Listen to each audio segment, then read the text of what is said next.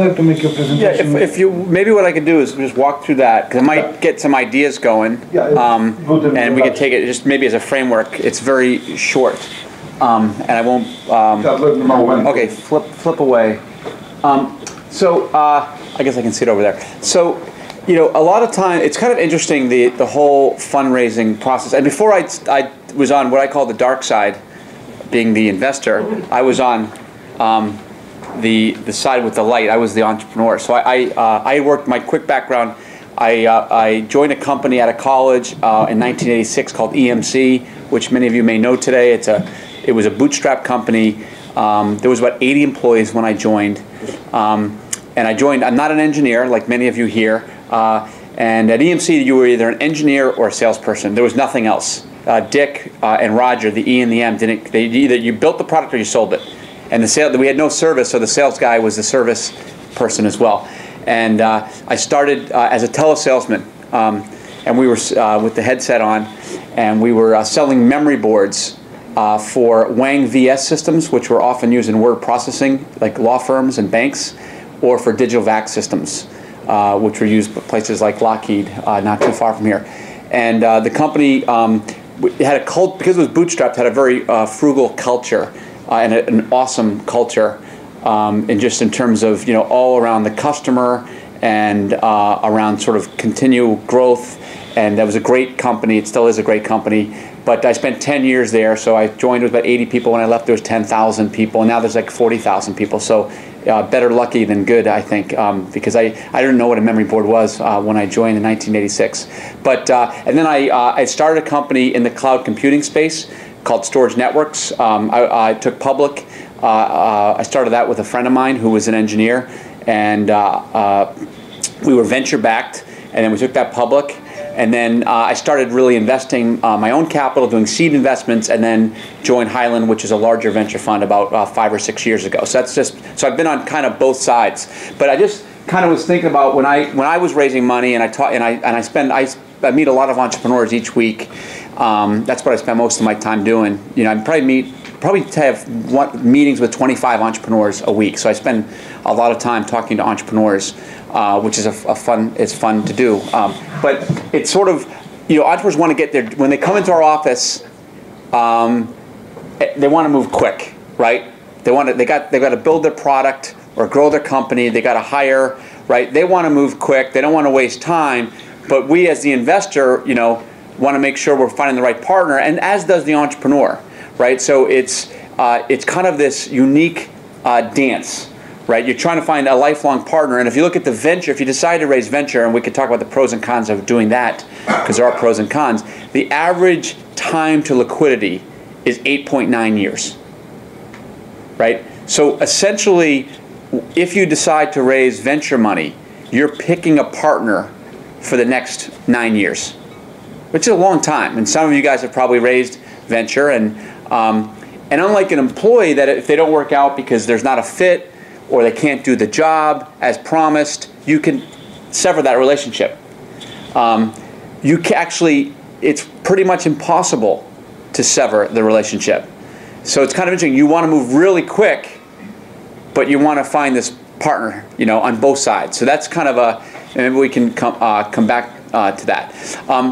Often, most entrepreneurs, they want minimal dilution. Are you familiar with that term? In other words, they don't want to sell much of their company, which is totally understandable because this is their dream, as Yuri said, right?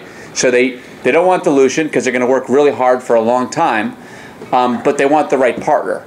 Well, for the partner to come in, they want to own a lot of the company if they like the company because they want to make money. So it's this interesting dance as well in terms of the whole valuation discussion, which is really what it comes down to, which we can chat about. And then, so I thought this would spur some conversation later on. And then there's this whole, as you build syndicates, are you guys familiar with that term? Where you might have 2 firms or 3 firms, or what we see now is many companies they're looking at, there's angels involved.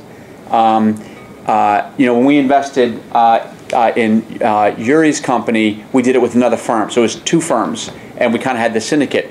But often the entrepreneur doesn't, you know, there might be 5 or 6 firms looking at their company, right? And it's kind of a dance because you don't want to sort of bring two firms together, because you know if one pulls out, might lose the other one. So there's this sort of interesting, you know, kind of dance that goes on in terms of the entrepreneur want to maximize their options, you know, the number of term sheets or deals or proposals they get. At the same time, they want to control the process, and it's a very unique and each deal environment is different. I mean, you guys, right?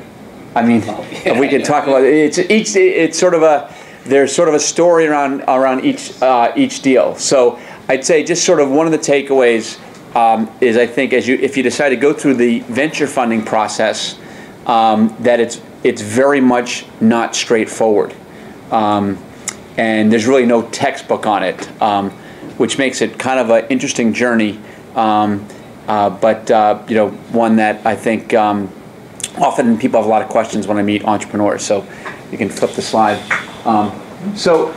You know, one thing people tell me is, hey, you know, I want to raise the money, I want to build my business, I want to get it done. But next slide. But as many entrepreneurs, you know, the one reason you'll surely go out of business is if you're out of cash. Right? That's a true statement. I don't care what kind of business you're building. Right? Now, if you're self-funded or you've got customers funding you, which is how we did it at EMC, right? The founders were unsuccessful. They tried. The company was started in Boston. They pitched every venture firm in Boston and every venture firm out here in the Valley, and they were unsuccessful raising venture money. So they funded it through building a really good product and you know, getting customer growth. But I think one of the things I'd say to the entrepreneurs, and Yuri knows this, is that raising money is part of your job. It's not a one-time event, because many companies, depending on what you're doing, you may need multiple rounds of financing. Some companies, and there's some great ones here tonight, they don't need venture money, and that's fine. But many companies, and many of the companies that we all think of are great companies today, many of them have raised venture money or multiple rounds of venture money. So I think if you decide to go down that route, you have to realize as the entrepreneur that raising money is it's part of your job, and it's you know, like I said earlier, is a process.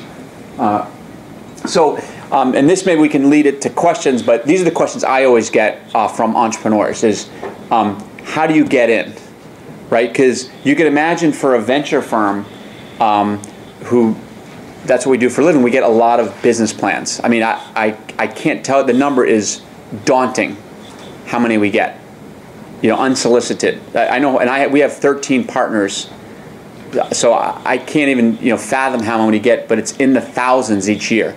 And we're one of the most active venture firms. If you look at sort of number of deals, we're one of the most active over the last 10-year period. And we invest about 12 to 14 new deals a year. Right, so that means each partner is doing about one deal a year, and then we have associates and analysts, so the number of the funnel is huge, and most you just don't have time to even look at. So the best deals come in through a referral, and the best referrals are someone in the network, right? Is another, like if Yuri called me and said, hey, I have a friend that I used to work with that's starting a company, that's the best intro we can get, right? Someone in one of our entrepreneurs calling us and saying, I've got a friend starting a company, and that I believe in, right? Those are the ones we drop everything for, and those are often the best deals. I mean, when we track this, we track every deal, how it's sourced, you know, from sort of the first interaction all the way through the exit. We track. And so I think that's the best way to get in. We can talk about that if you want other questions.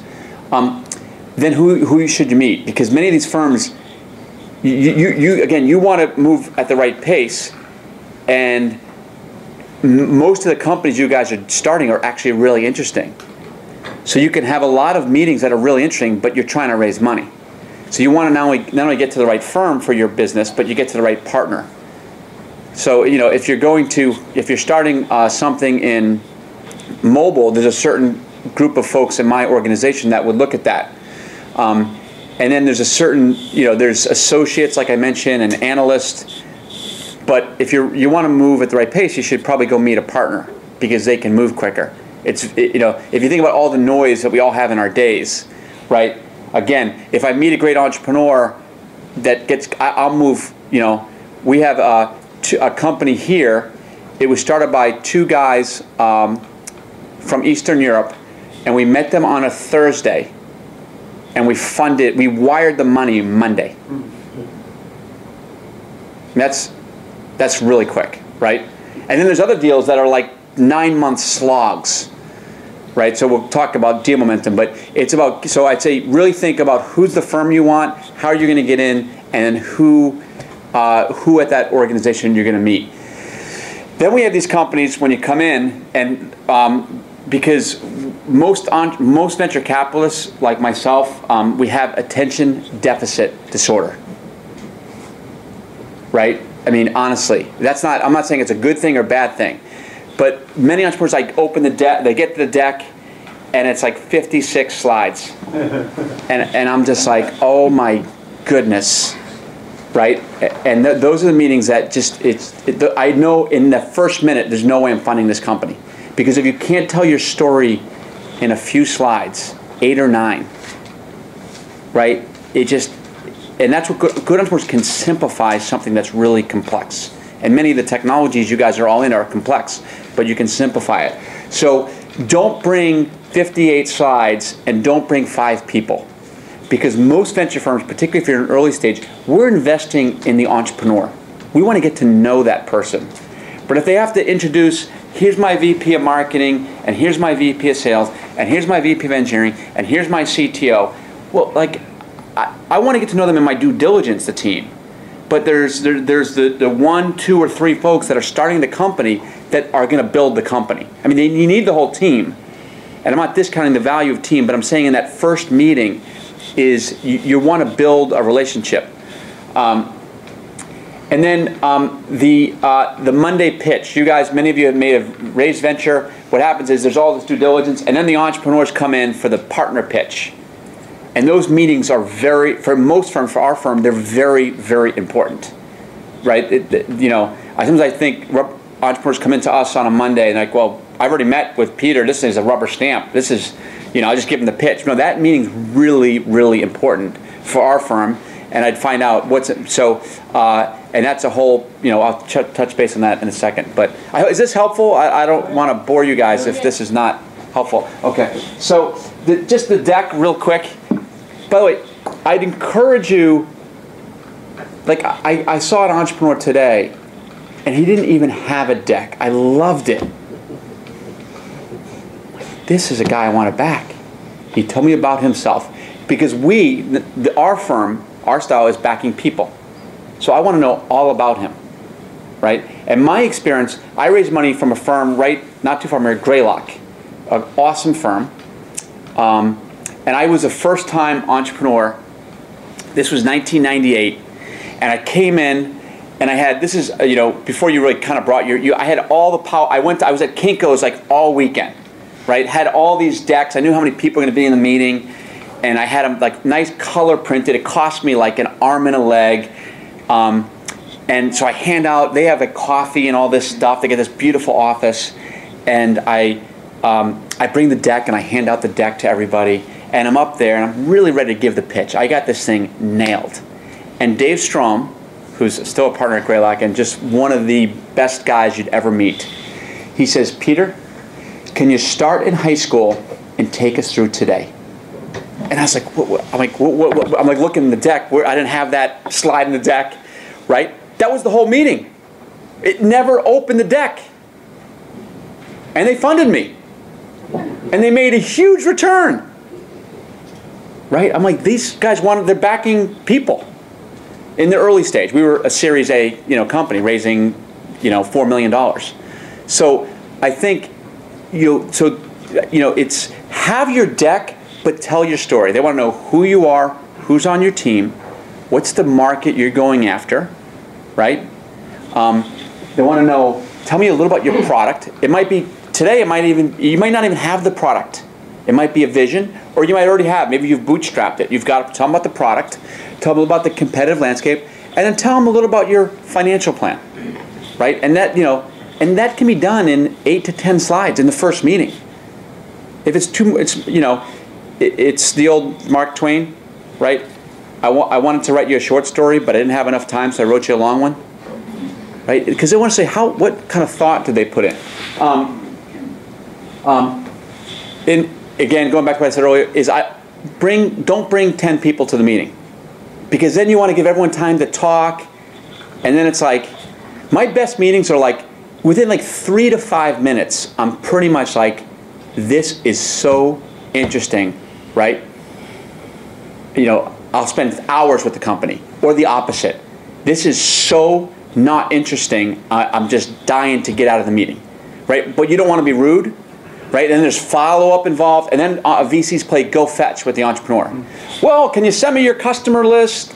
You know, can I talk to management team references? And you know, you guys are busier than the VC, so just be careful with the go fetch.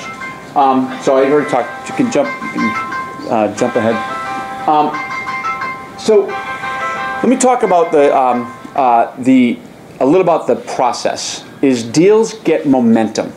This is a venture. I'm giving you the venture pitch, as opposed. There's millions of other ways to finance a company. So I'm just giving you, since I'm a venture capitalist, and that's what we did together with Yuri. But is deals, you want to have a buzz, and I'm not talking about.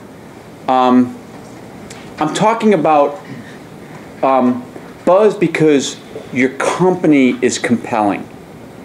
I'm not talking about hand waving. I'm talking about because of the quality of you and your co-founder, where you came from, the size of the market, the fact that you've got this rock star development team, whatever it is, there's got to be some excitement in your company. Because going back to, you want to get the deal done at a relatively quick fashion, right? And you want to have minimal dilution, right? So you got to get excitement. Investors, right? It's the reason investors today are paying $50 billion. Do you think the investors who are paying $50 billion now to get into Facebook are doing a discounted cash flow analysis to decide if they're going to invest? You kidding me? They're begging. They're calling. No. If you're in the U.S., you can't get in. But if you're living maybe in Finland, you can get in because only international people get it, right? They're calling their Goldman Sachs guy begging to get in the deal because there's clearly a buzz, maybe the ultimate buzz. But that is extremely important. So I'd say to get that buzz, you got to be ready. And I was talking to a few entrepreneurs tonight, and sometimes you want to go when you're ready because it's very hard to go back. Right? It's kind of like if you're an Olympic skier, you train for 4 years, right? And then you go do the downhill. And if you have a bad day that day, you can't tell the judges, hey, can I go one more shot tomorrow? I missed the third turn. No. It's very hard to go back and say, I really didn't tell the story well when I came in. Can I come back? Not impossible, but pretty hard. Pretty hard. And the venture folks, even though it's a private financing, you're not public companies. Most deals, everyone knows about them. Right? They just, I don't know exactly how, because it's not like we call up each other and say, did you see that guy today? You just kind of know. Like when Yuri and Shmuel were raising money, it was kind of the venture firms kind of knew what was going on. The pricing gets to be pretty efficient, not always in terms of valuation. So the terms are important, but if you go and raise venture, the terms are pretty much the same, not totally. And there's benefits to consider other sources because you have better terms. But we can chat about the super angels in a second, and then the syndicate. Right now many firms here, many entrepreneurs are taking one-handed deals, right? Meaning they're just going to go with one venture firm, and we do a fair amount of those kind of deals. Traditionally, if you look historically, it's been two firms. I have a bias. This is more from an entrepreneur perspective. I would have two, because if one guy gets a little skittish because your product took a little longer to get out, sales didn't ramp as quick, it's kind of easier to say, hey, we're kind of done. It's a little bit harder if you've got another like-minded investor around the table. So, there's pros and cons to doing one firm versus two. as my partner Paul Mader likes to say, venture firms are like martinis.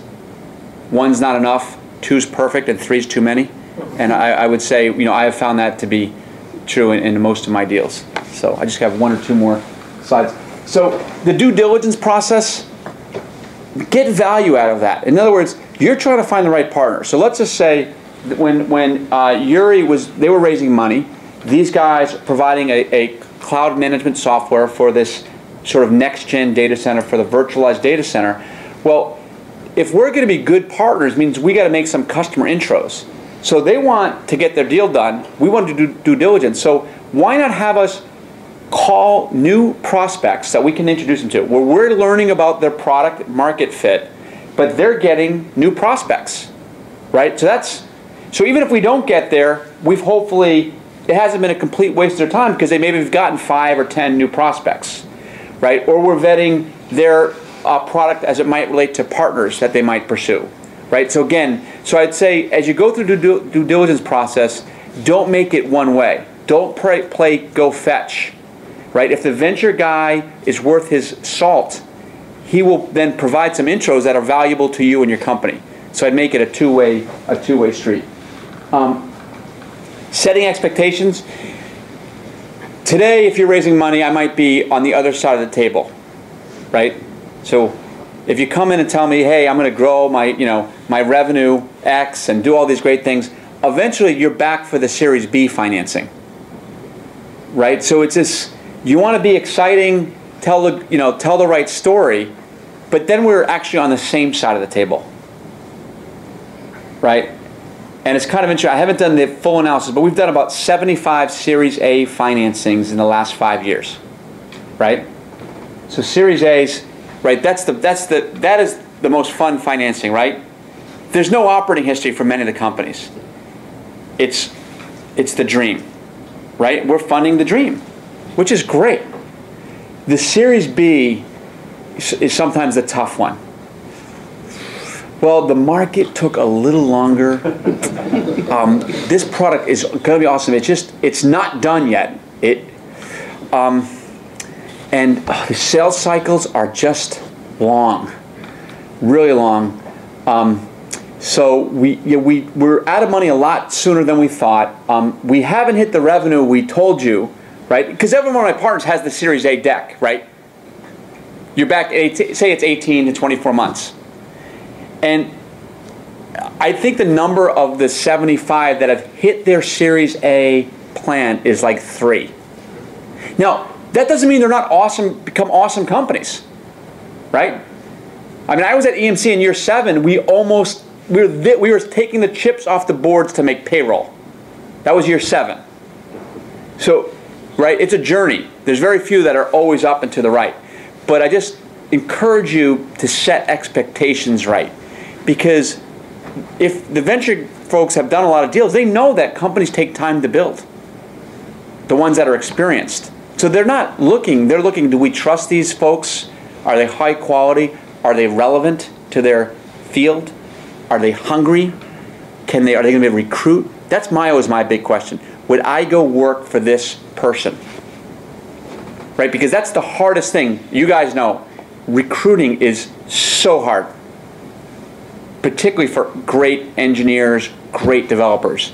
I don't care what part of the world you're in, you know. And I know the economy is still challenging, but recruiting those people. So I'd say set expectations right, and don't forget that in most companies, they need more capital than they initially plan. Right. So don't forget about the next round, and maybe we can even chat later about how we structured our investment. But anyway, hopefully that's all I have in terms of just maybe getting some thoughts going in terms of the venture process. If you guys have any questions or want to follow up on anything, it was more to sort of prompt the discussion a bit. Sure.